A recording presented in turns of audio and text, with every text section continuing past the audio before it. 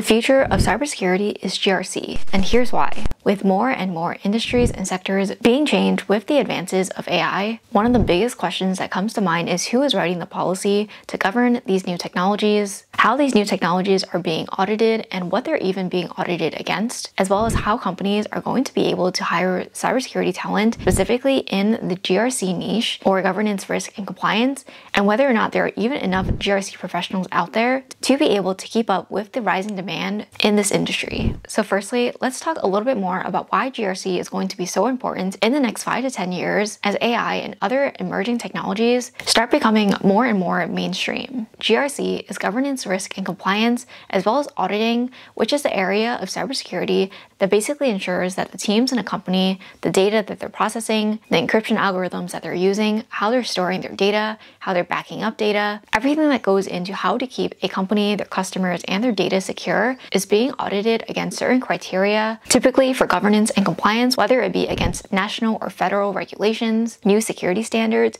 as well as, of course, audits including ISO 27001, which is one of the most popular audits that a company can go through, TSAX, PCI, even SOC 2 Type 1 and Type 2 audits. And you may be asking, why exactly do companies want to go through an audit? The number one thing is because audits tie to a company's bottom line. For example, if you're a relatively new technology company and you're trying to sell services in HR, maybe you have the best features, the best tooling, everything that a customer would want from you, but nowadays the thing that companies care the most about is the security of your platform. And that is something that sure, you can tell them what you're doing, how you're securing data, how you're doing your backups. Most of the time, companies are going to want a bit more proof that you're actually doing what you're saying you're doing. And that is where certifications, audits, and compliance comes in, aka everything in the GRC space. For example, a company with all the best features checks all the boxes for this very fancy HR software that any company would love to use.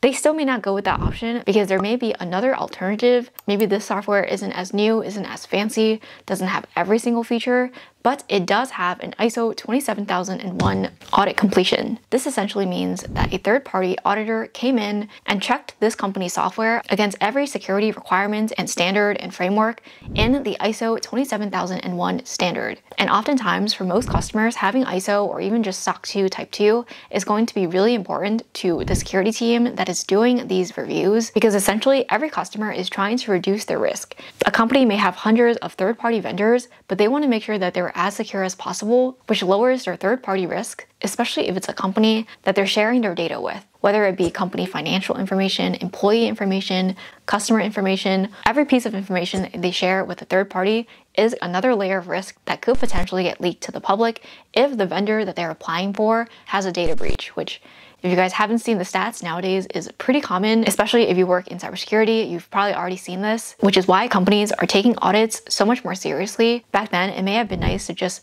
sign up for a really fancy piece of software, but if it hasn't gone through ISO, if it hasn't gone through SOC 2, or if you're in finance, if it hasn't gone through PCI, you're most likely not going to work with that vendor because firstly, the security team probably just won't allow you to. There may already be processes and frameworks. This is why if you're a company that is selling software, you want to go through your ISO. Even though these audits take a long time, they're in turn going to impact your bottom line because your customers want you to have these certifications and these audits. If you are interested in starting a career in GRC, I would recommend checking out Symposia. This video is not sponsored, but they provide GRC training for anyone who is just starting out, has no previous experience in cybersecurity, but are interested in starting a career in GRC. They take you from 0 to 100, from no experience to getting your first job in GRC. Symposia was previously known as Techpreneurs Club, with a hands-on GRC curriculum, coaching, career services, as well as everything that you need to know for the most common cybersecurity audits, including ISO, SOC 2, PCI, across various different fields in cybersecurity. And that is why certifications, audits are going to be one of the most important things, especially as we go into AI,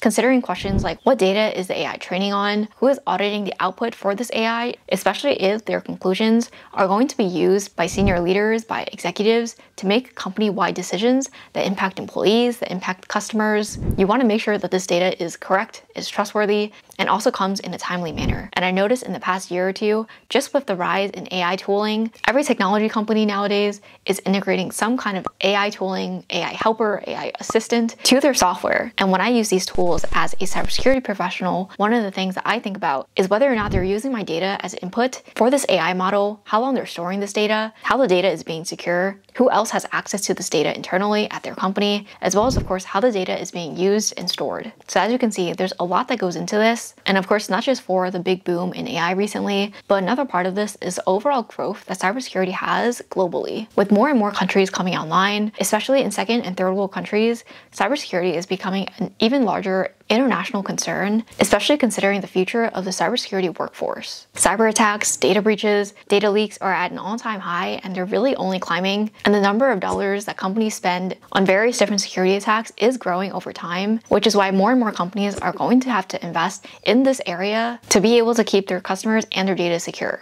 And that is another reason why compliance audits are going to become even more popular, especially in companies that are just growing, so that not only can they attain and attract customers, but also just to create a security foundation for their company, a security framework that'll keep them resistant to data breaches, to phishing attack schemes, to detect and mitigate vulnerabilities. Having a more secure internet is a win-win for everyone, and it's another reason why I think that the GRC boom is going to get even bigger, especially in the next few years. Plus all this, not to mention that in a recent White House press release, the National Cyber Director made a push for skill-based hiring in the IT and cybersecurity space, which is one of the biggest pushes that I've seen from a federal level that is looking to grow the cybersecurity workforce through skill-based hiring over traditional educational paths like a 4-year college degree.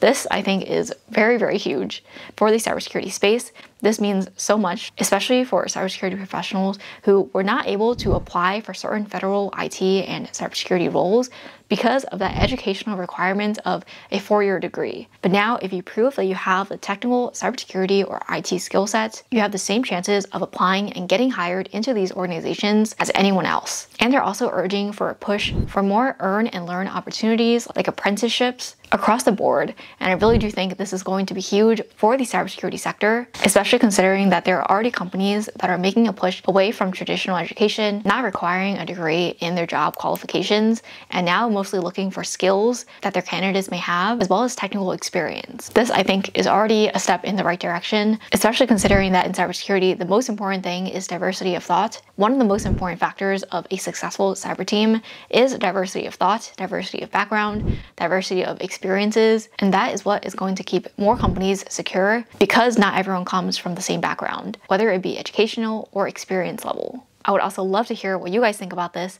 I may make a separate video covering this topic, but I know Network Chalk has already made a video announcing this entire thing. So I would definitely love to hear you guys' thoughts on this, especially those of you who are still students, whether you're going through a bootcamp, a degree program, whether you're self-taught. That is something that I highly look up to if you are. It takes a lot of dedication and commitment to be self-taught, especially in the cybersecurity space. Feel free to drop your comments, your thoughts on this below. I would love to hear them. Don't forget to also join our Discord channel, which is where we discuss all things cybersecurity careers, we share job listings, talk about certifications, cybersecurity news, etc. And that is of course linked in my description. And you can also get my free cybersecurity career roadmap linked in my description as well when you sign up for the channel's weekly newsletter, which if you enjoy these videos, I really do think you'll love the newsletter as well. And it covers cybersecurity topics in more real time than my videos do. Thank you guys so much for watching. If this video was helpful, please consider liking and subscribing as it really helps out the channel.